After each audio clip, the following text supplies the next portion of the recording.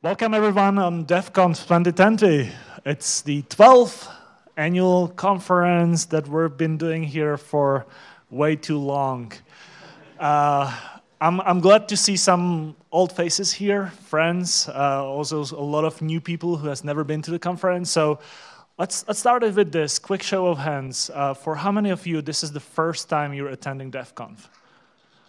That's quite a lot of people, yeah. Okay, that's good because I have a few things about DevConf prepared here and I can go through it now. That's awesome. Maybe I'll try one more question like this. For how many of you has been to every single DevConf so far? Wow, there are some.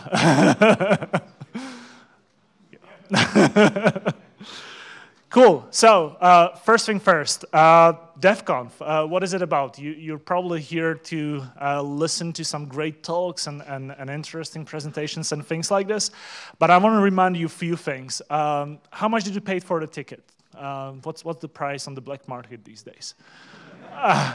Let's put it this way. If you paid $0 for the ticket, you're automatically becoming a volunteer here, helping with the conference.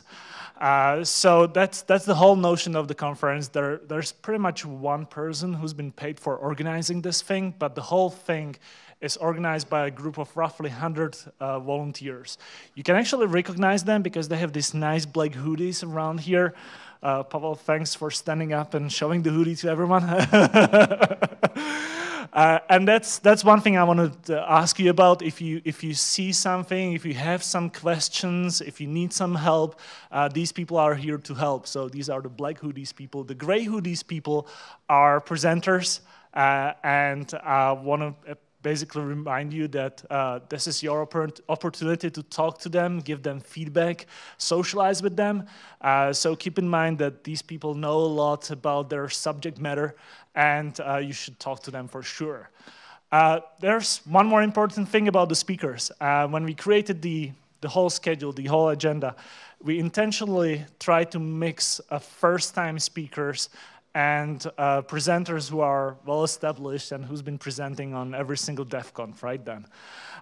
So keep that in mind, please. Give these people feedback, talk to them after the presentation, talk to them about how they did with their presentation and what they can improve and things like this. Again, for a lot of them, this is the first time they're talking in front of an audience like this, and it's a brand new experience for them. There's going to be roughly 1,700 attendees here, so that's quite a lot of people. For the keynotes, we have to apologize, but the streaming doesn't work. I won't mention why. So we only have this room. We were planning to have the rooms downstairs available as well. So for the keynote, we're allowed to have this many people in this room. But for any other presentation, we're only allowed to have the people sitting in the room, not standing or sitting on the stairs. So please keep that in mind. The session chairs, the volunteers will always remind you if the room is already full, and will guide you to other presentations that are not that full. So please respect them in that matter. What else? I already mentioned, give us a feedback, but there are also feedback forms. The QR codes are somewhere printed around this venue. So tell us what you think about the conference. There's a Telegram group for all the attendees, so you can share your feedback there as well. And there's a Twitter tag, DevConf what is the thing? It's underscore? Yeah, underscore CZ. It's written somewhere around here. So use that for sharing pictures, sharing your thoughts. We're watching that. We'll be answering questions. Talking about sharing stuff, this is still a university Wi-Fi, so I can guarantee you it's going to be a bit flaky. So keep that in mind, of course. What else? There'll be some interesting events happening.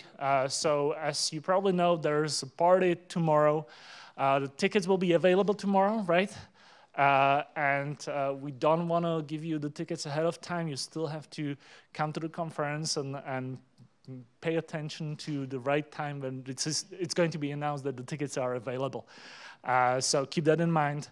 And the last session of the conference, it's becoming already a tradition that we'll be doing this trivia quiz and we'll be handing out some interesting prizes. So make sure you stay here till the very last session on Sunday. If you do, you'll get something for that. What else? One thing that I have to do for sure is I need to thank the university here. So we're using this beautiful venue again this year, and we promised the university that we'll return it back in the same shape as we got it. So please help us. Please don't bring any food into the rooms. Please, if you see something broken, something not working, let us know about it immediately, because we have to deal with it and solve it. Which reminds me, we're trying to be a little more eco-friendly this time, so we have these beautiful cups that you can get in front of at the reception, basically, where the coffee stand is. Please keep in mind that there's 1 cup per person. I've already seen some people getting more of them. There's just 1 really per person, and reuse it as much as you can, so we don't produce a huge amount of waste here. What else? I think that's pretty much it, what I have here. Maybe one more thing. Different than last year, we have the Ventana coffee shop open. This is across the street from the main entrance, so you can go there as well. And you've probably seen some food trucks that are already here on the main square, and there's 1 in the back as well. There are 4 in the back, something like that. All right. I don't get your sign language, sorry.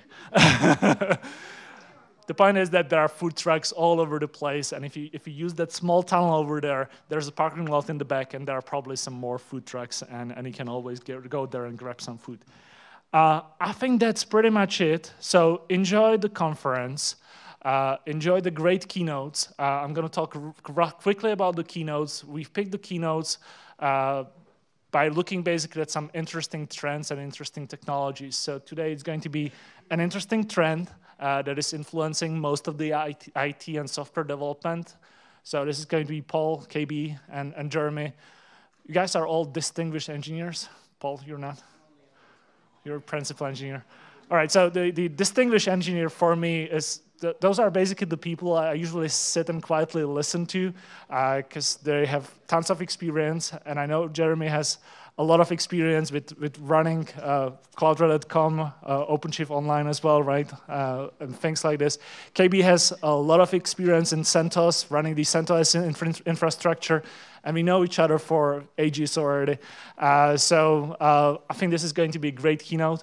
Tomorrow we'll be talking about some AI and machine learning topics, and then on Sunday we have an interesting presentation from Leslie, which is more on the soft skills side. So interesting keynotes, all of them. Enjoy them, and again, share feedback, ask questions, these guys.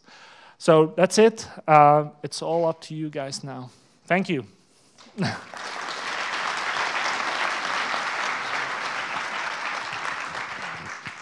Hi guys, can you hear me? Yeah, okay.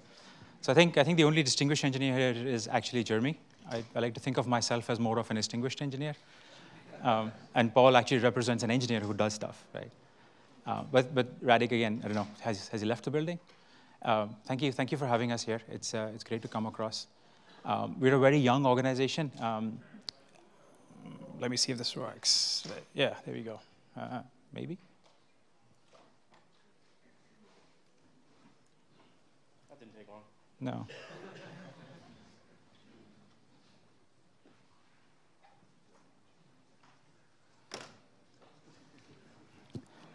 So while we RCA that,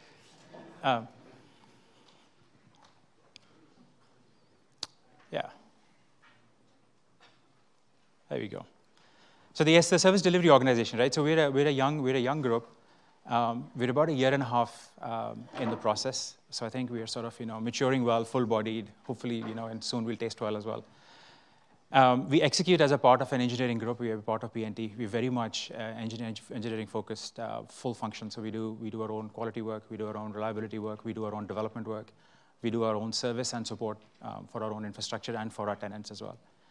But at the heart of the whole piece is that we're what we like to think as a modern practices-driven service organization, right?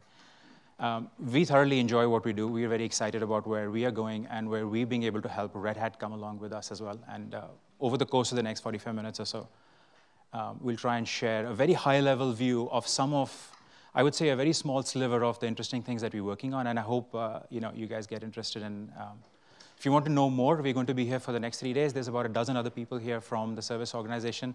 Feel free to reach out. We even have stickers. So what we actually do fundamentally is that we're an engineering group that has a primary directive, which is to figure out what running services actually means, right?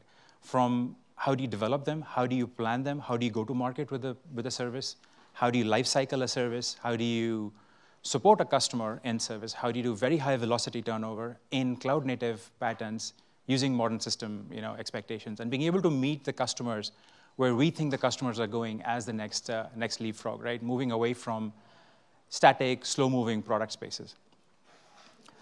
The second part of what we're doing is that Red Hat has invested extensively in the model where we believe that a very large portion of our customers are invested in hybrid cloud patterns. They're going to look at multifaceted infrastructure, and there is no hybrid pattern unless you've got a managed service as a part of that. When a customer invests in the fact that, hey, I'm going to use a cloud, he's already investing in a situation where he's agreed that he doesn't have metal access, he doesn't have physical access, he doesn't need that physical access in order to succeed for his business purpose, right? So we represent the Red Hat interface into what that managed service would look like and how we would deliver Red Hat's product portfolio as a service so that we can go complete the hybrid loop, right? How the organization is set up, we execute across 4 distinct functions. We have our platform engineering group, which is traditionally the more operationally focused SRE group. They're the guys who engage extensively with the OpenShift teams and the other platform teams, including storage, including networking, including Linux engineering. And they deliver our OpenShift dedicated product and the Azure Red Hat OpenShift product, right? The base fundamental product. Working across dozens of flavors, hundreds of clusters, thousands and thousands of nodes. And doing a really good job of it, exposing that as a customer-facing product, right? I'm sure most people have heard of OpenShift dedicated here. The second layer above that is our tenant operations, the application SRE team, right? The team that Paul's going to help talk through a little bit. They are invested in consuming OpenShift dedicated, consuming Azure Red Hat OpenShift, and Red Hat platforms in order to deliver our application portfolio above that, right? So think of it as if Red Hat is running a SaaS, if Red Hat is running a managed service, it is the tenant operations team that facilitates that, right? So they consume the platform just as a customer would and then deliver above that, right? The third layer within the organization, the third functional piece is the service development group, right? They are the guys who are building out the OpenShift Cluster Manager, OCM. They're the people who are building out the self-service portal that we then use for all of our toll booth pieces, our subscription management, OpenShift dedicated, et cetera, right? They're the guys who are basically invested in building out the tools that are required for other groups across Red Hat and for service delivery to go succeed, right? The application development piece, as it were. And then the fourth group that complements the whole stack is our emerging technologies and compliance group, right? So I'm going to hand over to Jeremy to talk us through what reliability engineering is and what our interpretation of that looks like. Thanks, KB. Yep. So I'm Jeremy Eder, one of several of the architects within the service delivery group. What I wanted to share with you today is 2 things. First, how we define the primary responsibilities of a service reliability engineer, and then a couple of worked examples. KB mentioned that we're primarily an engineering group.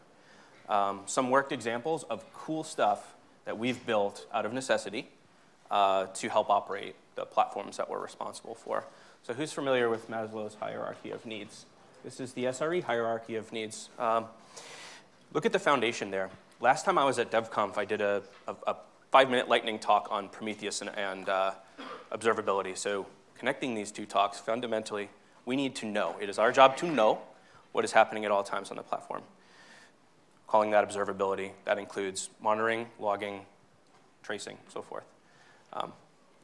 Our teams, including all of our SRE teams are involved in incident response. Paul's going to take us through a worked example of incident response and postmortems. Who's heard of the term garbage in, garbage out? So we have pipelines that ensure there is as little garbage. I'm saying this lightly in jest, that the stuff going into our production environments is as qualified as possible. And I'll have some examples of how we do that shortly. We're involved in capacity planning. As you can imagine, if marketing wants to do a push for a managed service, we would need to know in advance and be able to know what our services are capable of so that we can budget for the increased load that might occur. Everybody in the team is a developer at some level. I think that's one of the key traits here. Not only do you need to know how to use the software, but you need to know how to fix the software or improve the software. And it all funnels up to our product, our managed services product. So this is what each of our SREs are tasked to understand and to actualize. A couple of worked examples. Our primary cloud right now is AWS. So if you sign up for an OpenShift dedicated cluster, you will get it on AWS. If you sign up for an Arrow cluster, that will be on Microsoft's cloud. This example is called, we've written, I think there's over 8 or 9 operators that we've written. I think there's actually more than that to run the platform. The first example I've got here is an AWS account operator. What does this guy do? For security purposes, every OSD is in its own VPC. That's a virtual private cloud, I think is what, it's an AWS term. And it's essentially a security bucket. Everything, all the resources in that VPC are scoped to just that account. We use it for isolation between our tenants.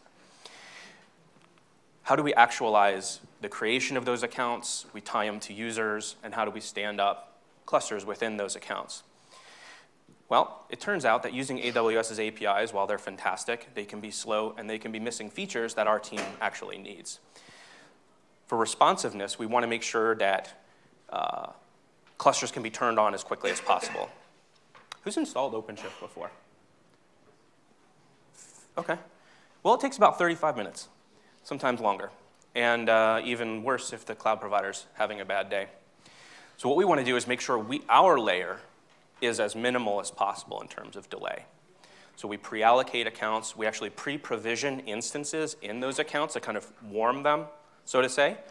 These are in reaction to behaviors we've seen AWS do. So for example, initial instance provisioning in a VPC can be delayed if you've got a brand new, fresh VPC. So we do that. We prime those VPCs. As a managed service, over the last couple of years, we've gotten involved kind of at a little bit too low a level, I would say, on each individual cluster.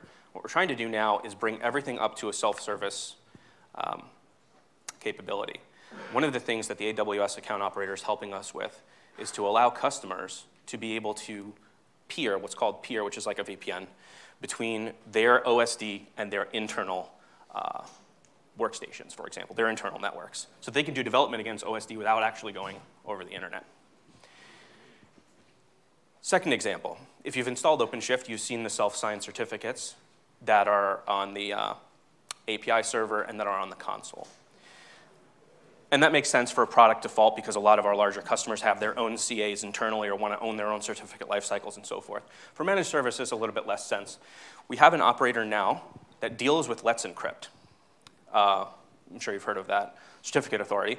What that guy will do is go out, request certificates, lay them down on the cluster, and I think most importantly, lifecycle them so that we don't ever worry about these things getting expired. So we'll install the certs, cycle the console operator to kind of kick so that they actually are kicked in, and yeah, so then you have a real certificate when you get an OpenShift dedicated cluster right now. So that's the second example of something that we've done to improve the product experience, and I think it's basically what someone would expect, I would think, out of a managed service. Thirdly, application interface. I mentioned garbage in, garbage out. Well, that pipeline is encapsulated in a GitOps-driven workflow we call the app interface. Paul's going to go into it in a lot more detail. I think this may be one of the coolest things we're doing right now. It's certainly very unique and forward-looking in terms of how modern it really is. So we manage everything through this app interface. If you want to bring on a managed service, you will end up in some kind of service delivery GitOps flow. And there's many, maybe in the audience today, who've already engaged with us on integration in the app interface. When you put something in there, just like GitHub, there are PR checks, and we try and keep try and standardize the PRs that are coming in terms of like best practices that we learn of. Are you setting requests and limits, things like that? I wish we could enforce pod disruption budgets, but certain applications aren't ready for those, so we can't really enforce them, even though they are indeed a known best practice. So that's the app interface.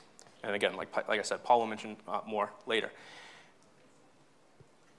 The manifest bouncer. I was on a call with a customer, I don't know, 3 or 4 days ago, and they were worried about their deployment flow. And now they actually broke their production because a developer merged some code that didn't have the correct syntax in its Kubernetes, in the YAML, the OpenShift YAML, deployment YAML, I should say. So, well, I said, well, we're working on tools. We have the same problem. Everybody's got the same problem. We have a tool for this. Every time a PR hits the app interface, it will go through a series of PR checks. The manifest bouncer is the mechanism by which those PR checks are executed. That's a deliverable from the application SRE team as well. And quite honestly, this was built for survival too. We want to make sure that our applications are supportable, things that we're on the hook to SLA. Paul? Thank you. Hi, everyone. My name is Paul. I'm the team lead for the application SRE team, or the app SRE team for short. I'm based out of Oslo, so it's nice being able to travel to some warmer climate for the conference. So as Jeremy pointed out, the service delivery org executes in a layered SRE model. So we consume the platforms in the way that any customer would. So this allows us to focus on what we need to be focusing on, the application experience, the application delivery, and also allows us to feed back into the platform and possibly predict customer requirements internally. So we have a concept called the app contract. While we engage as a customer with the platform, the app contract defines how the application SRE team engages with the services or our tenants, our customers. We define this as a set of structured schemas with required fields, optional fields, defining the applications, the contacts, metadata around, but also runtime configuration and specifics concerning the applications themselves.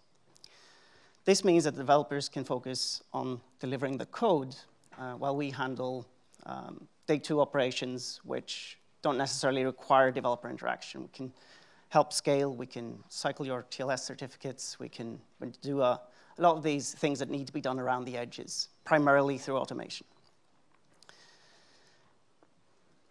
As I mentioned, it then defines the service relationship. There is a set of requirements.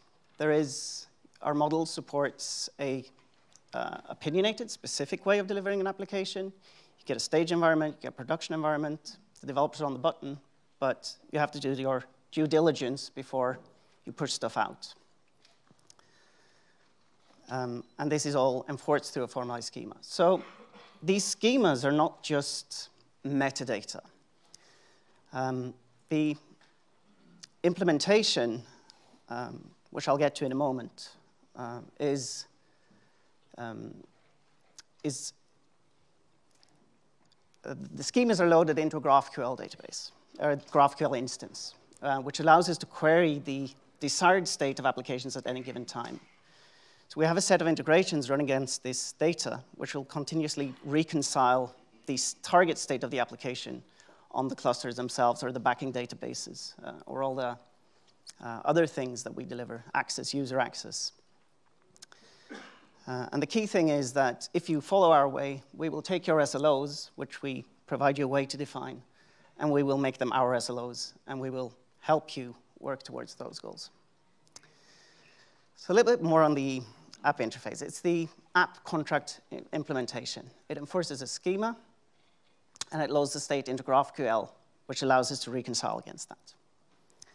And it's a GitOps-driven workflow. The schemas themselves live in Git. The developers offer their merge requests into there. We will sign off, merge, and it's in production.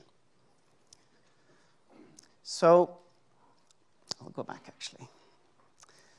The I'm going to run you through an incident that we experienced a little while back. It's, I think, one of many incidents. This particular one was in a gray area where the service was neither down nor up, as such, not like clearly as an on-off switch. But it's not the incident itself I want to focus on. It's the process we went through and how we worked through that incident to improve our flow. So there's a quick slide here with the events that transcribed. We were made aware of an incident affecting cloudradar.com, and it turned out that this was an issue with a subcomponent in the single sign-on service. We were able to identify this. We were able to, through the health metrics of the application, realize that it was operating as it should because it was serving existing tokens, but new logins were affected. So through engaging with Red Hat IT through the formalized normal channels, we were able to restore service pretty quickly. This all transcribed in about, I put 90 minutes in there with some troubleshooting, close to an hour. It's probably true. And some would probably say that, well, yes, okay, you've notified the IT department, they've corrected the error, outage is mitigated, everything's over. But as we did the RCA work, we realized that there were a couple of faults in how we'd been approaching this outage. We had only been troubleshooting the dependent service, SSO, through one of our applications. And we could have been warned earlier. So here's an example of an app definition. It is edited. This is not complete, and it's not the full picture. I put a couple of I'm not going to go through it in detail.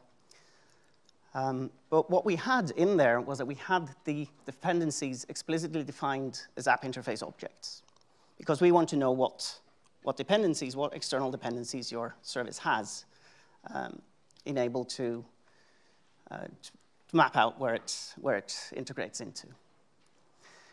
We also realized that we had the monitoring stack, our observability stack, already deployed through the app interface, doing all the monitoring for all our applications. And that simply meant that we could, in the dependencies definitions, which I sadly do not have a slide on, we could just add a monitoring section and then point the monitoring reconciliation loop to actually look at the dependencies as well. So what this means is that every application from now on that has any dependency can just define it with this one line. It's the, any one dependency. You point a reference to a commonly defined dependency, and it will be monitored. And that allows us also to do the opposite. Instead of figuring out what dependency a specific service has, we can do the reverse query, and we can say when we're alerted to an SSO outage, for example, or any other kind of outage in any other dependency, we can do the reverse query, and we can immediately identify which services across our stack are impacted. And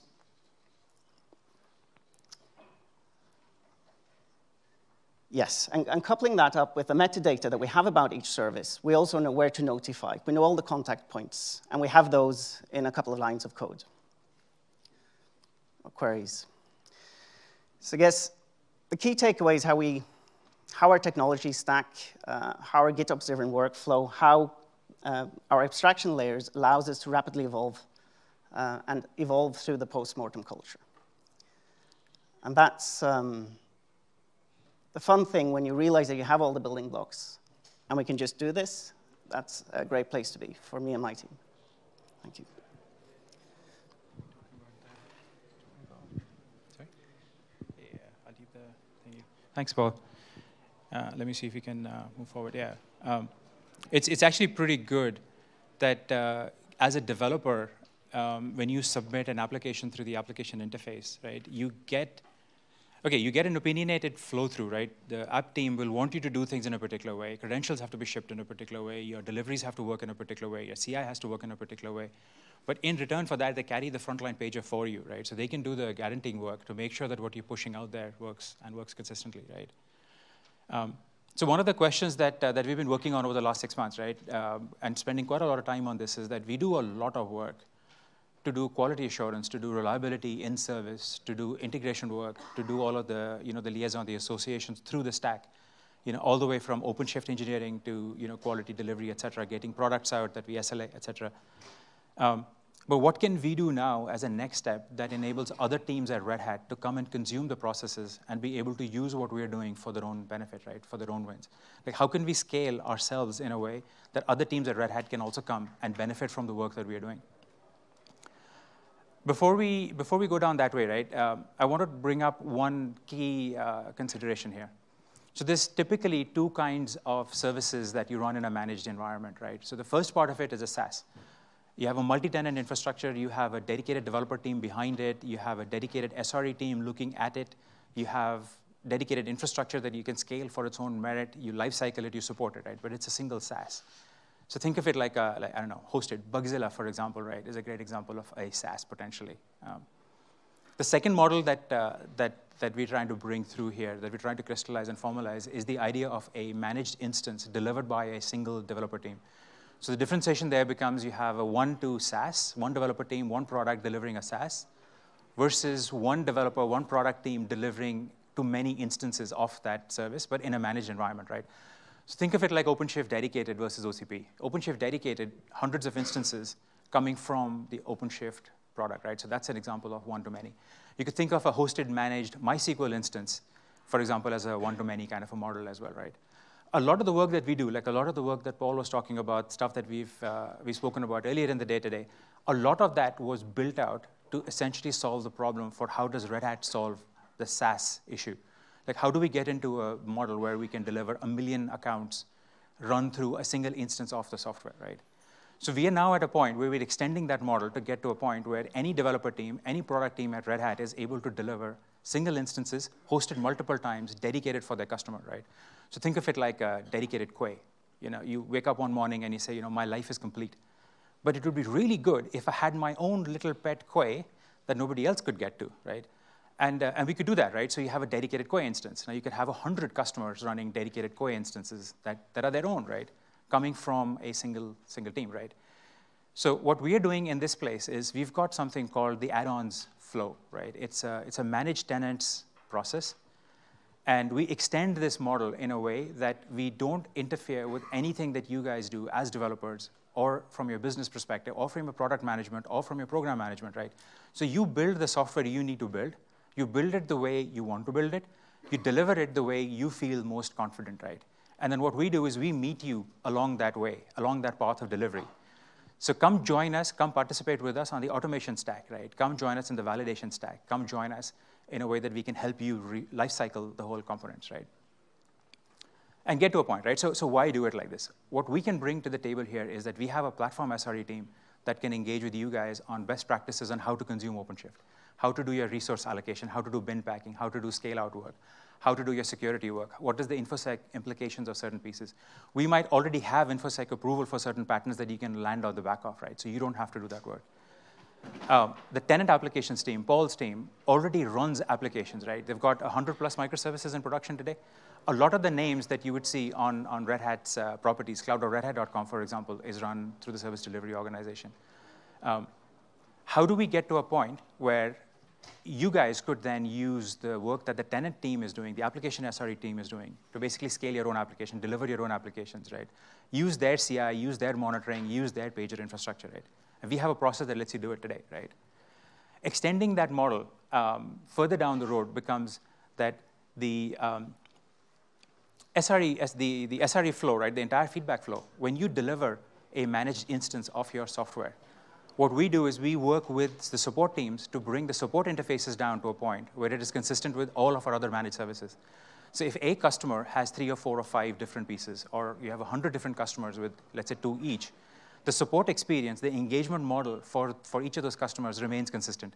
You don't have to talk to a different group at Red Hat if you're using a different product.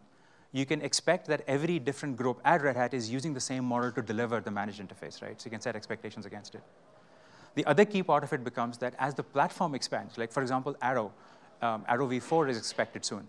If you're already invested with us in our processes and our policies, you will get Arrow enablement for free when Arrow comes up, right? OpenShift dedicated goes to GCP or to, let's say the next big cloud without taking any names. You get that enablement for free because you can make assumptions that our interfaces are consistent, our models are consistent, and we've delivered an expectations-based reliable service against that, right? So this stack is available today. We have almost a dozen teams in different stages of maturity through the stack. And it is available today. So this is not something that we're projecting or whatever. This is stuff that is implemented in place, the one-to-many delivery model, right? What does this mean for the customer? So if you look through our self-service portal, from a customer standpoint, the product that you guys are shipping, let's call it, I don't know, let's call it code-ready workspaces, for example, right? The SKU reconciliation behind the scenes happens automatically. So when a customer goes out and buys code-ready workspaces, a button will show up in their console that allows them to contextualize a cluster with that particular product, right? With no intervention, no feedback, nothing, right? It's an automated process, reconciliation happening behind the scenes. The delivery is guaranteed. We'll talk about that a little bit down the road, but we get up to a very high level of guarantee. The code is tested through our CI/CD processes. So as OpenShift Dedicated evolves, as Arrow evolves, you know that you're going to get rapid feedback. Like I'll give you an example. 4.2.11 OCP going to 4.2.12 might potentially have an implication on your app. Typically, 72 hours before it goes to production, you will get a feedback loop call to say, hey, we think your CI is going to fail, and we think your impact is going to look like X, right? 40 clusters potentially going to go down in this particular kind of way, right? Through our automation harness. And this is not something we have an option on doing, right? This is a part of our reliability work that we invest in already, right? The other part of this is that you could park a lot of that conversation and you could say, what if I just want to consume a white-labeled OpenShift Dedicated, or I want to consume a white-labeled application SRE stack, right? You can. API OpenShift.com exposes the full feature function set. So if you want to go and write your own integration suites in Bash, or you want to integrate OpenShift Dedicated into your CI pipelines, or you want to go integrate any of the managed components into software that you ship, services that you ship, that you want to control the customer interface with, there's an API that lets you go do that today, right?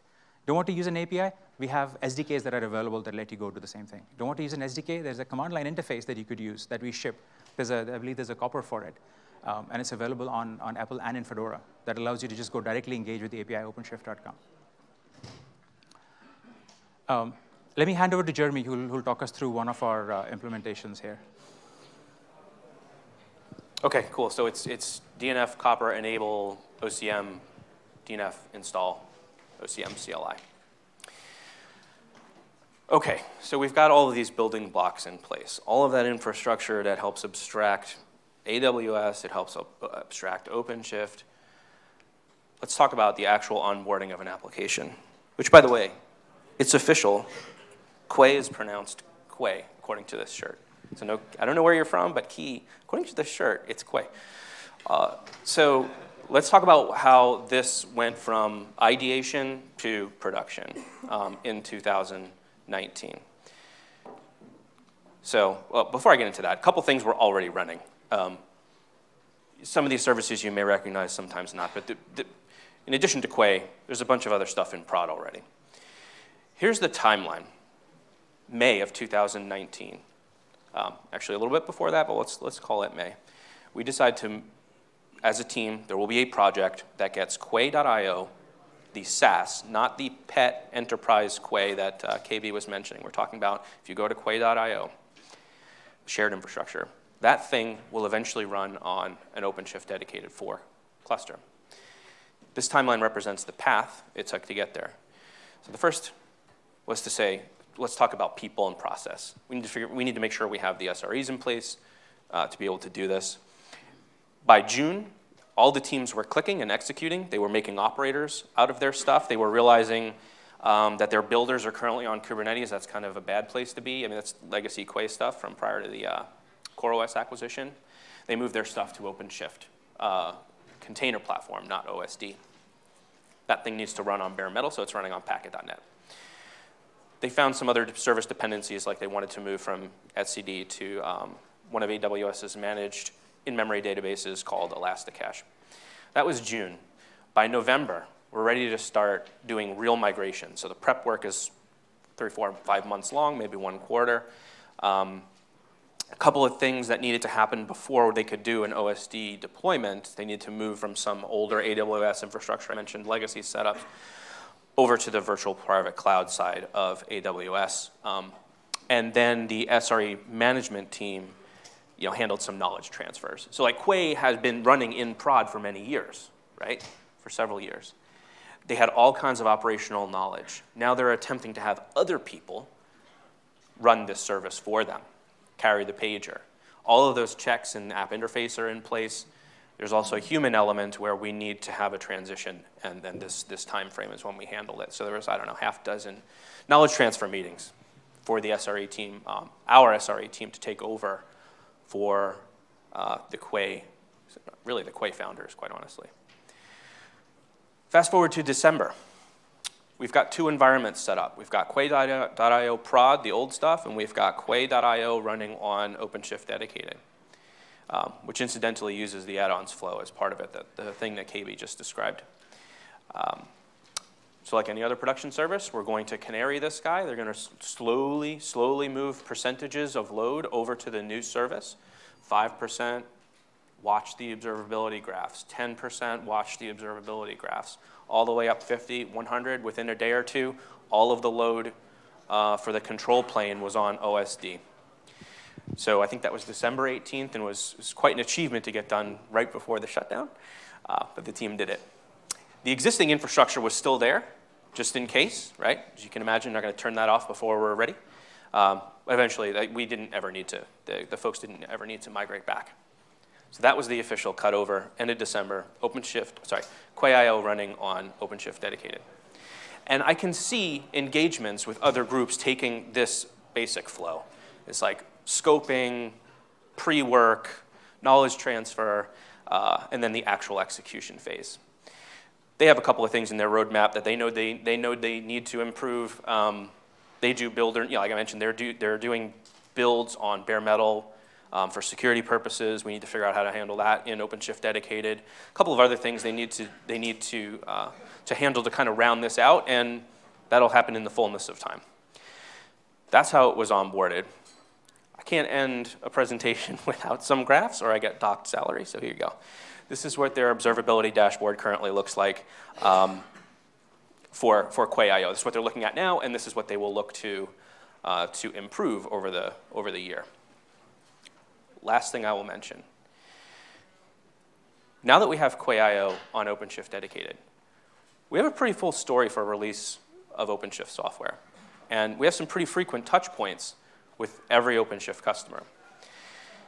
I've got almost in parentheses because I was hoping to say we're done, but we're not done with the Origin CI migration. That's ongoing. We are done with a Cincinnati migration. Has anybody heard of Cincinnati? Yeah. All this guy is, it's a simple stateless microservice. Every OpenShift cluster goes out, hits this endpoint to figure out if there is an upgrade available for them. Nothing more. We host that on OpenShift dedicated 4 as of, I think, last week. Quay, again, already on OpenShift 4. Telemeter, which is some folks maybe, I think, in this office working on Telemeter on the Brno area. The backhaul of performance and infrastructure metrics from every OpenShift cluster in the world. If you haven't seen some of our Telemeter dashboards, they are fantastic. You can zoom into a particular cluster. You can slice and dice the data in really any way. As experienced as you are with PromQL is how much data you can fish out of this thing. We also handle the initial customer engagement through, we call a service called Tollbooth, and we mentioned we do subscription management. So we also handle try.openshift.com. All of this together means that OpenShift itself is dependent on OpenShift itself in a managed way. So I think this is the prime example of how Red Hat's SRE life needs to evolve, and it needs to continue on a path like this one. A couple of other teams you may recognize the names of that are in flight right now. We're bringing on likely through the add-ons flow, all of these stacks. Some further along than others. KB mentioned Code Ready, Insights Platform, API management. Obviously, we need storage. If anyone's working on OCS, we're going to figure out how to run that on OSD. And then our middleware folks as well, very popular offering called RHMI. So we'll be able to run those as soon as they run through the same flow that Quay went through. We'll be able to check all of these boxes, check all of these boxes as well. Thanks, Jeremy. So anybody here working on OCS? Anybody? What are you guys doing at a conference? Shouldn't you be like back in the office working? So I think something like 60% of our customers are asking for OCS. So in case you need any motivation, anybody needs to be spoken to, please come find us. So in conclusion, I think so we've been able to share with you guys, a very small sliver of what we do. We're very excited about the work that we're undertaking right now. We think we're making great progress. We're a small team. The SD org today is about 80 people and growing. But we remain committed to the process that we're working on, right? Now, from a developer perspective, like if you're looking at and working in a team that has an execution path for managed services, there are a couple of fundamental things that you always want to be thinking about, right? So we spoke about observability. It's very important that when you're writing your code, when you're designing your code, you should also be thinking about how you're going to monitor your code.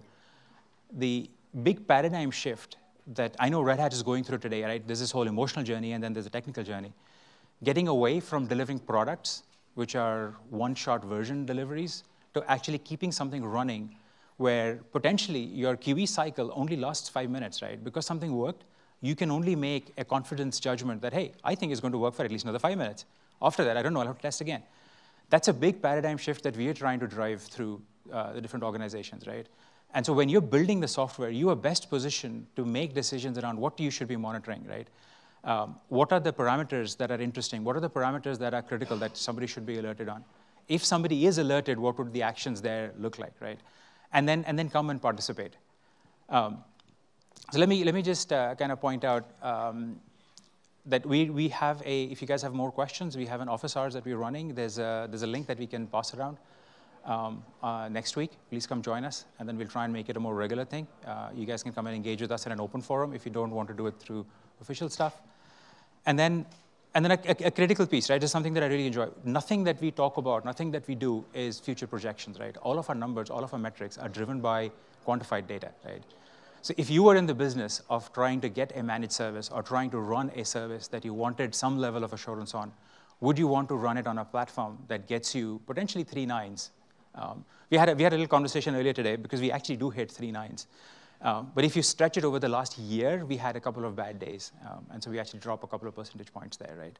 And so the question then becomes, do you want your service to go hit the same numbers? If you do, then we can help. We have the processes, we have the people, and we're here to help. We'd really like to.